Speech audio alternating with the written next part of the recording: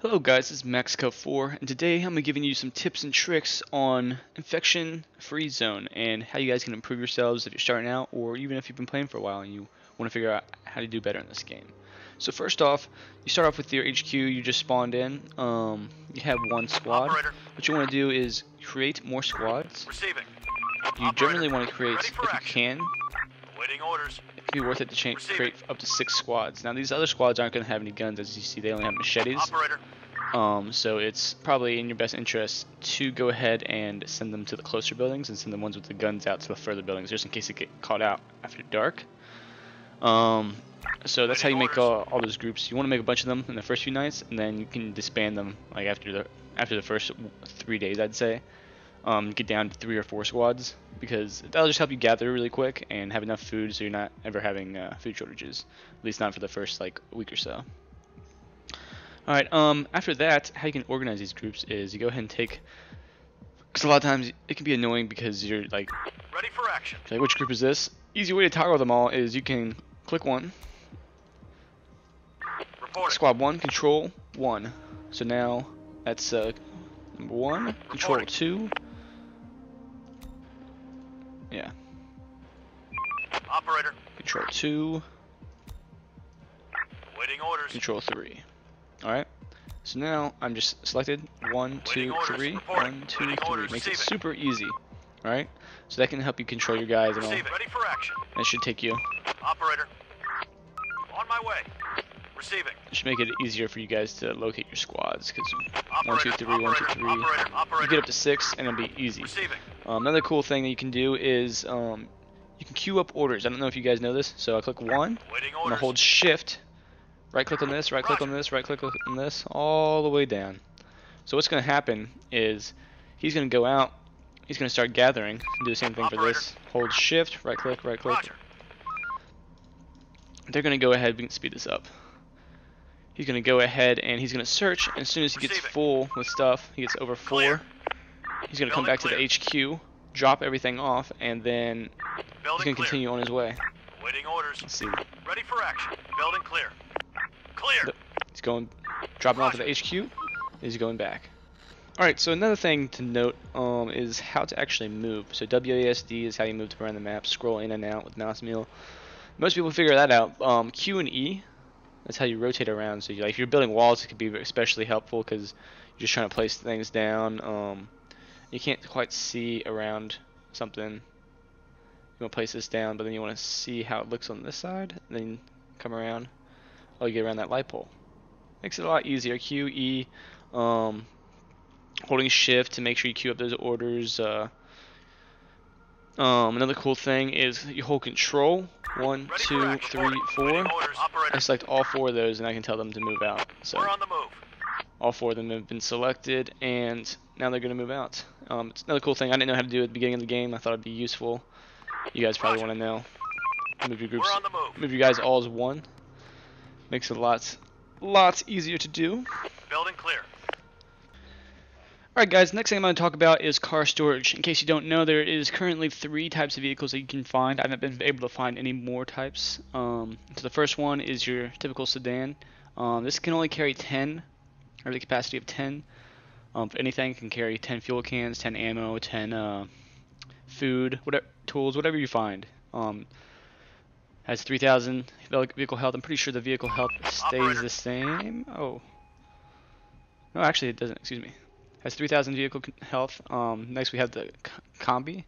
Has 3,500 vehicle health, and it can actually they take the same amount of fuel, Operator. except for the truck can take up more. I assume they go through more fuel once they're loaded. I don't really know how that works, to be honest. So the combi has 15, the sedan has 10, and then the pickup truck has 20 and also has a higher fuel capacity. I assume it goes through more fuel, but there's no actual telling. It doesn't really say. So next thing I'm going to talk about is how you actually load your ammo for your guys. So, like as you can see, the ammo's down a little bit. So there's 2 options. I can either drag my ammo up here, and then I've reloaded him, or I can get him to disembark, and he can go either to my warehouse which has ammo, or my HQ. And as soon as he pops in there, he'll have full ammunition. Just keep in mind, like if you're Ready defending, for action. this guy's inside. He's inside the HQ, which has ammo. Then Ready for action.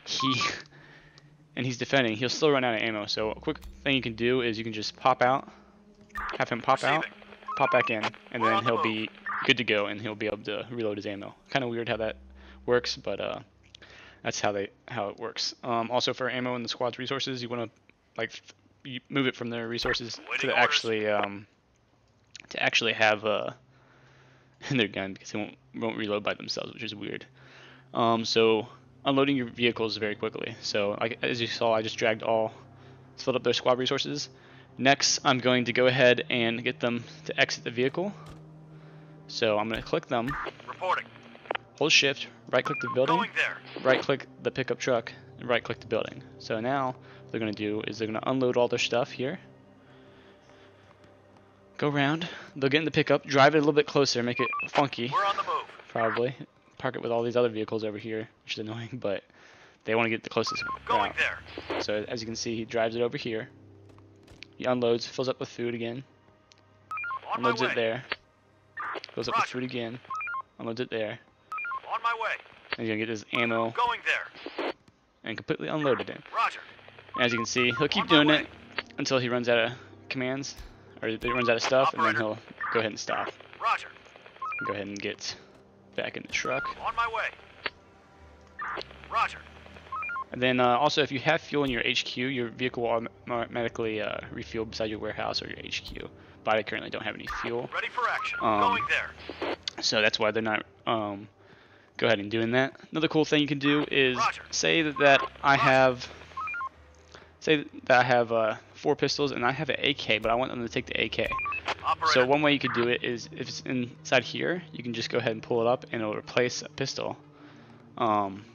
Another way you can do it is, say you have 4 pistols, just go ahead and put 1 in your squad resources. Finished construction. Go ahead and enter the building, Operator. Going there. and then you'll go ahead and re-equip with if you had There's no way if there was inside. AK, they would go ahead and Waiting re-equip orders. with that. On my way. So that's how you get new weapons, in case you're wanting. Just make sure you drag it to your squad resources, enter the building, and voila, you'll have an AK. Next thing we'll be moving to is how to defend properly. Alright, as you can see, my guys have spotted, we went ahead and spotted a horde out here outside my base. As you can see, if I select over them, I can see their range with the AK. That's the AK's range. The pistol range is a little bit shorter than that. But if I go out there, I can go ahead and just get inside the range, and he'll start shooting. So when you're moving, Roger. when they're moving, they won't shoot. But a cool thing you can do is like just go up, shoot a few, drive On up, my way. shoot a few, or you get them on the road like this. Roger. You want to be on the road. You don't want to, because if you go Roger. off-road, you'll see how it slows down. Roger. They can actually damage On your my vehicle. way. But on the road, Roger. you can actually On my way. just Going mow there. through them. Go fast, turn around, Roger. Roger. and mow through them. We're On going to my let way. these guys get in the building, because I'm going to go ahead and show you guys something We're on the else as move. well. On my way. But this is Going getting there. daytime, so these guys On my want to way. get inside the building. Roger. But if you have 2 Roger. cars doing that, you can just mow through On my them way. pretty easily. Roger. Roger. Alright, so now they're in a building. On my way. Okay. Another thing to note is you We're guys, missing resources. when they're out in the open, the zombies are always going to go for them, and when they're in the car, the zombies are always going to go for them. So if you had zombies right here, and you have people in the building, and you have people in the car, they're going to go for the people in the car. Or if you have people in the open, they go for the people in the open. Now, if your car is halted or your people are in the open, they can die really easily. So just be aware of that, and it takes a while for them to get in the building. If they're in the building, you can drive your car up and like smack them out of there, which is pretty awesome. Just always keep your guys garrisoned at night, and make sure you use those cars effectively to run them over or to just lure them.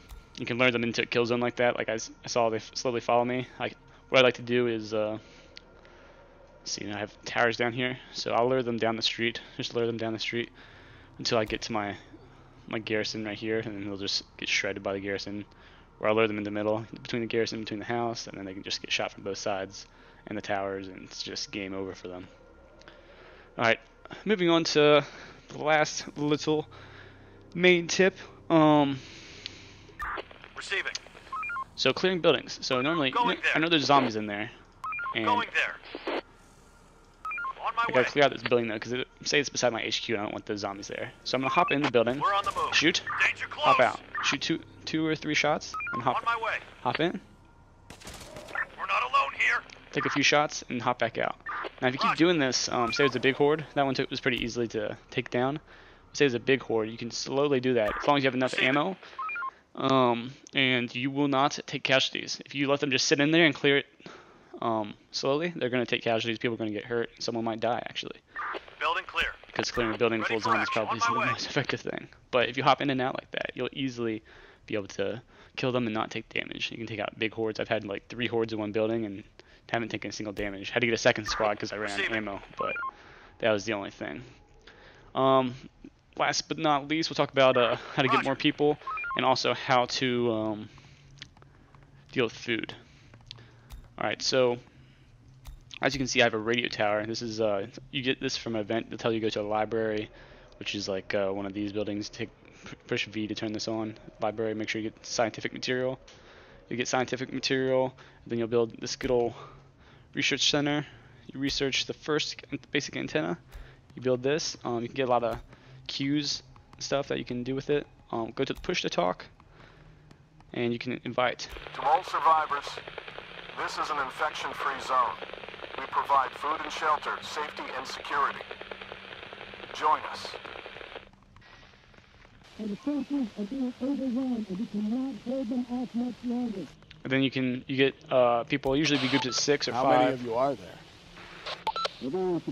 8. So I have 8 people, but I'm not doing good on food, so I'm just going to decline. Sorry, we can't accept you.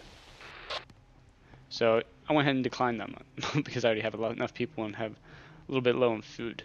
Another thing is how to produce food. So that's how you get more people. This is how you produce food. Setting up barns. You get an event from that by looting. It'll pop up with chickens for getting the barn, and this will convert 1 bag of grain into 2 meat in about 7 hours. I have another one of these somewhere. And then and then you get bags of grain from the farms, which is pretty cool. And I think you need to start with bags of grain, be able to produce more because they got to plant it. So you do all that, get the chickens, and you get the wheat, and then you have your cookhouse. Your cookhouse go ahead and converts a bag of wheat and wood to make 4 things of food, or 3 things of meat and 1 wood to produce 5 things of wood. And then this will be fresh food that people eat. As you can see, I have 8 of these for my citizens, so I'm producing that. You get enough of those, and you won't have to go out and scavenge anymore, and that'll actually help you be able to sustain bigger populations, and then you can just keep inviting more people. Be aware sometimes there'll be like traps from these transmissions, so just be on the lookout for that. But thank you guys for watching. Hope you guys learned something. Leave a like if it helped you, and subscribe if you want to see more, and goodbye.